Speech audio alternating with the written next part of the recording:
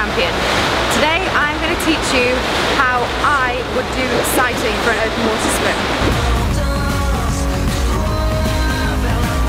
So while I'm doing my sighting technique, which is incorporating the sighting into the breathing, I start off by just doing my normal stroke. Now I prefer breathing to one side, to the left side. So when I'm sighting, I'd sight every 6 to 7 strokes, and it will do that by just looking up, just so that you can see, so my nose comes out of the water. I don't breathe in. I would only breathe in when I turn my head to the left. So I'd start swimming, look up, just so I can see the buoy or the landmark or whatever it is that I'm looking for, and then I would turn my head to the side to breathe. I think this is the easiest way of doing it and the most efficient in terms of energy usage when you're sighting. I think it's something that's incredibly important to try and practice and to try and master, because of the two versions of sighting, this is by far the easiest and the quickest way of doing it.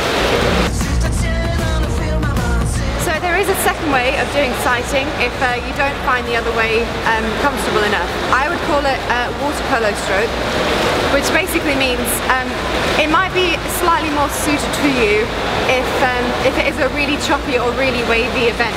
What you don't want to do when you're swimming is to stop swimming to look up to see where you're going, because it's going to take so much more energy to get back into the rhythm that you were swimming in.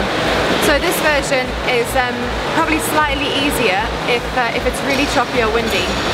So the way you go about it is to swim your normal stroke, and you would look up for about 5 or 6 strokes just to make sure you're seeing the buoy and you're seeing where you're going.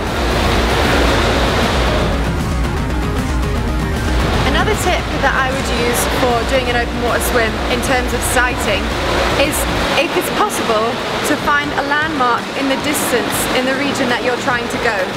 Sometimes the buoys are the same colours as the hats for the race. If their buoys are orange, sometimes hats are orange, and they can confuse you slightly. So I would recommend trying to find some sort of landmark in the distance that you can focus on, and when you get closer to a buoy and you can distinguish it between the water and the hats and everybody that's around there, that's when you can really start to focus on swimming towards the buoy. It's not going to be a bad thing if you can't find a landmark, it'll just make your life slightly easier, so that when you are sighting and looking up, you have something to focus on and you're not spending too much time with your head out the water trying to find whatever it is that you're looking for. A tip for if you're sighting and you're not sure about which goggles to use on the day of the race, I always make sure I pack 2 sets of goggles in my swimming bag. No matter what the temperature is when I leave home, always pack 2 separate types of goggles in. If it's a cloudy day and it's overcast and you're pretty sure the sun isn't going to make appearance on that day, I would suggest that you race in goggles that aren't mirrored, ones that don't have a mirror effect on them, because you should be able to see where you're going slightly better. If it's slightly overcast and darker browner goggles or black goggles might make it a little bit dark for you, but having goggles that are clear or goggles that are not mirrored are the best thing if it's an overcast or if it's a slightly muggy day. However, if the sun does make a rare appearance, as it does in Britain, I would suggest that you always pack some mirrored goggles in your swim bag. These goggles have saved my life I don't know how many occasions.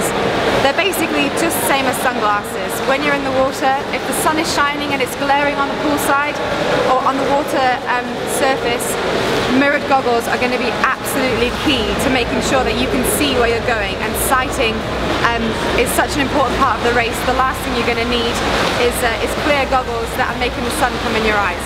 So the most important tip that I would give to you on race day is to make sure that you have 2 sets of goggles in your kit bag.